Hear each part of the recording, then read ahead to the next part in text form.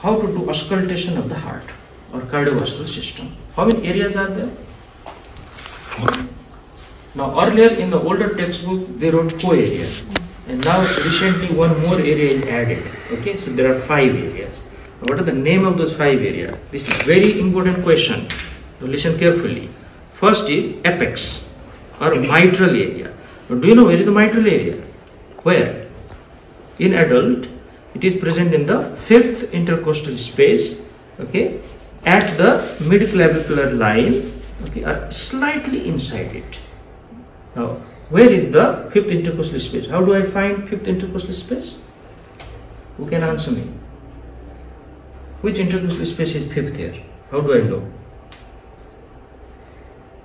Okay, see here, this is clavicle. See this? Yes or no? This is clavicle. Now, this is suprasternal notch. Okay, so this just below the clavicle. Look at this area. This area is called sternal angle here, and sternal angle, at sternal angle the second rib is attached. So space below the second rib is what? This is space is second intercostal space. This one. Okay. So after I find the second, this is 3rd intercostal space. This is 4th intercostal space, and this is 5th intercostal space. In other way, if this patient is healthy and in a male patient, 5th intercostal space is present below the nipple. But please do not give a lot of importance to this, because if the patient is obese or overweight, it is not correct, and in female it is not correct at all. Okay, but in a healthy male you can roughly have that idea, it is below the nipple. But we want to see you how do you find the 5th intercostal space. So let me repeat again. Okay, so anyone can feel the sternal angle or angle of Lewis. Below than that is 2nd intercostal space, 3rd intercostal space, 4th intercostal space, and the 5th intercostal space. Now here, so this is clavicle, this is the midclavicular line. So see this, apex is here.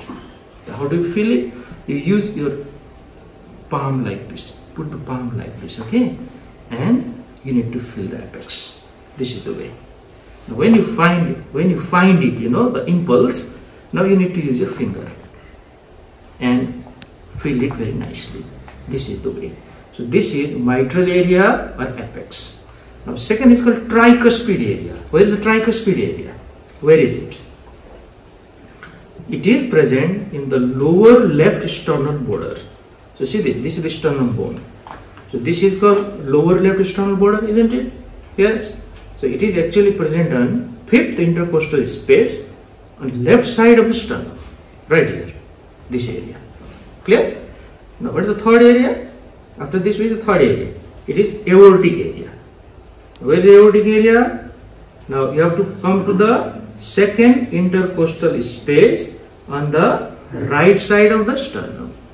Right edge of the sternum. Right here. This area. This area. Now pulmonary area is 2nd intercostal space on the left edge of the sternum. Here. Only one area is left, that is Orb's point. So see this, this is the tricuspid area, this is the pulmonary area. So it is present in between them, right here. It is present in the 3rd intercostal space on left side of the sternum. So what are the 5 areas? See there, I am going to show you the 5 areas again. Which area is this? Apex. Apex or mitral area. Okay. Which area is this? Tricuspid area, also called as lower left sternal border. This is aortic area. This is Pulmonary area. This is Orb's point. See this?